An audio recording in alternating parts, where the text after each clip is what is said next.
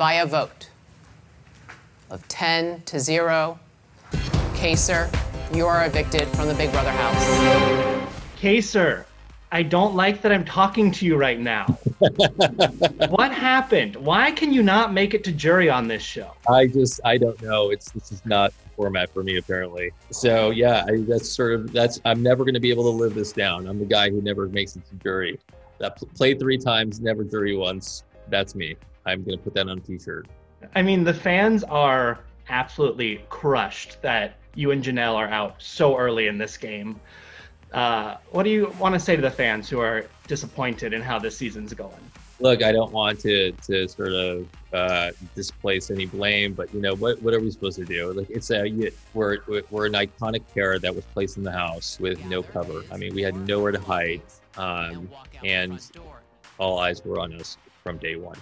So naturally, Janelle inside the house was just kind of saying, "Hey, listen, we shared this sort of sentiment back and forth to one another. I'm sorry that we're here together.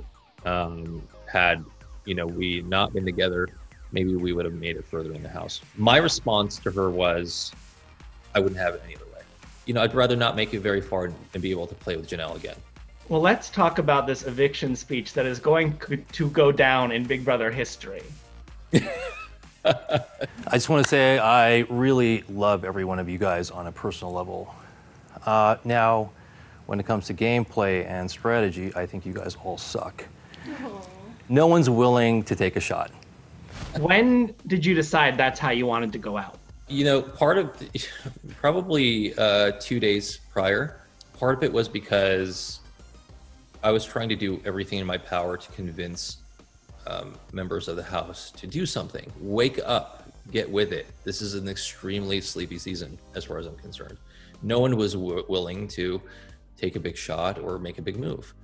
And so, I've come from the sort of the thought of that, if you're going to do something, you got to do it yourself. Now, I never won HOH.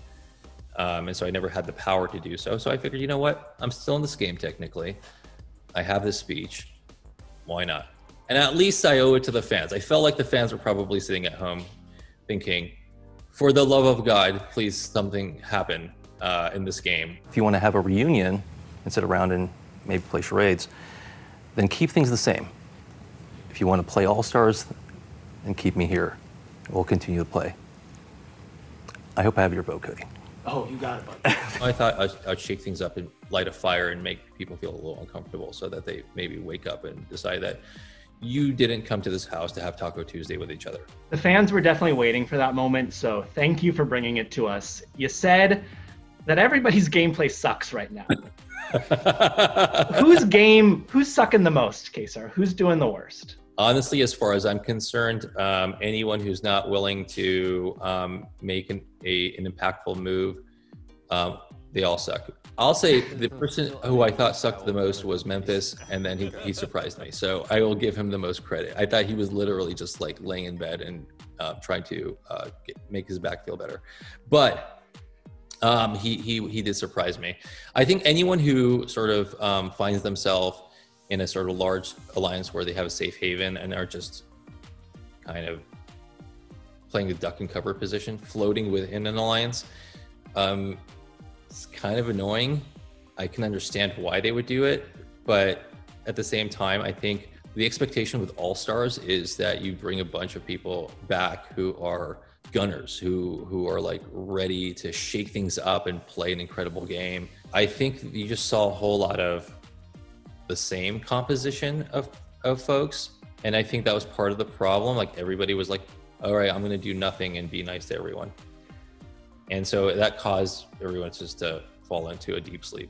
And I was like, oh my God, get me out of this place. Like, please, somebody do something. It feels like it's definitely the clash of old school versus new school. And it's interesting that Memphis has fallen into kind of this new version of playing the game because so Julie revealed that big 6-person alliance to you that Memphis is in, but there are 2 other large alliances as well happening in the house. So you have Bailey, Devon, Enzo, Cody, and Danny in an alliance called the Slick Six, and Nicole knows about that one. And then you have Cody, Danny, Enzo, and Nicole in a different alliance called the Core Four. Mm-hmm. Does any of that surprise you?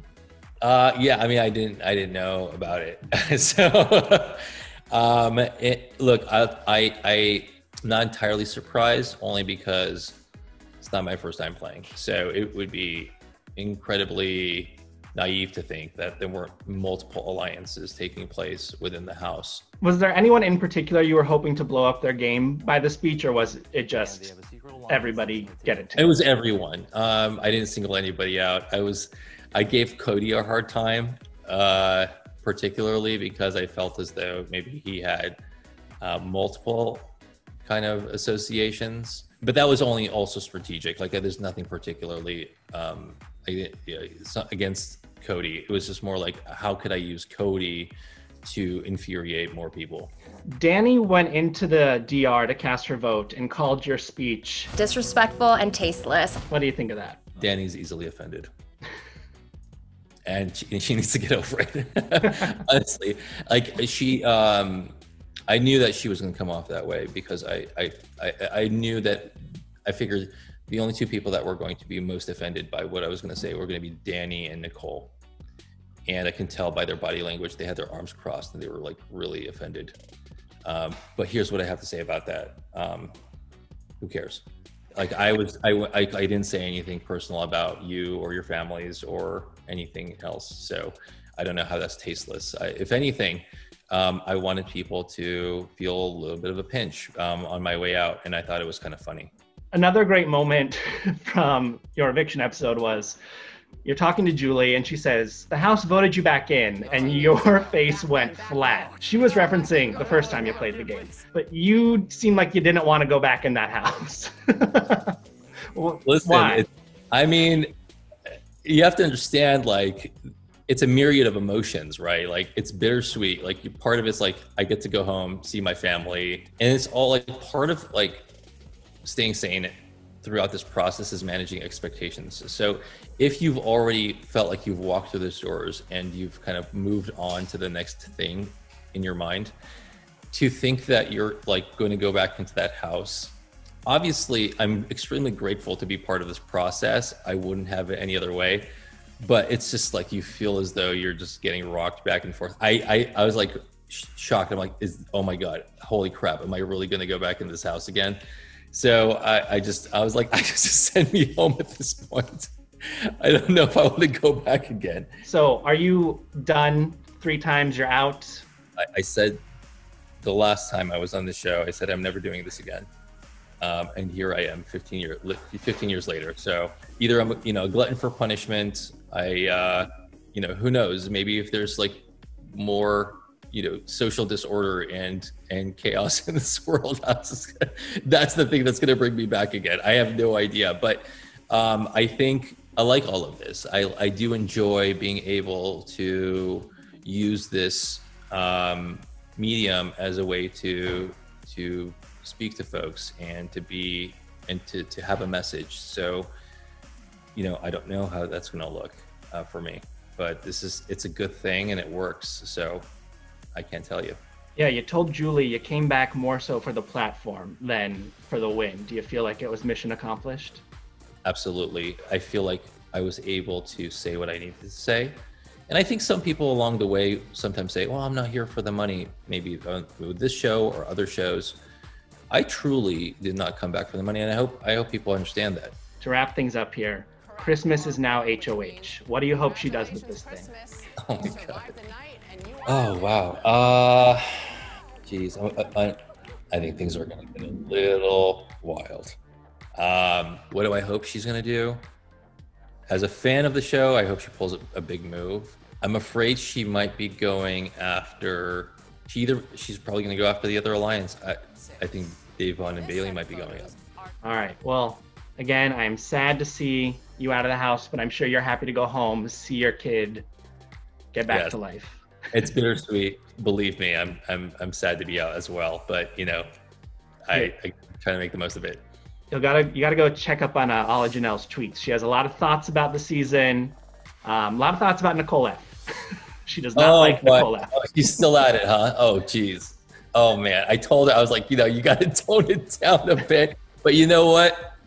That's what people love about Janelle, and she is certainly not toned down, even at this point in her life. So that's why people are sad to see both of you go. But here we are.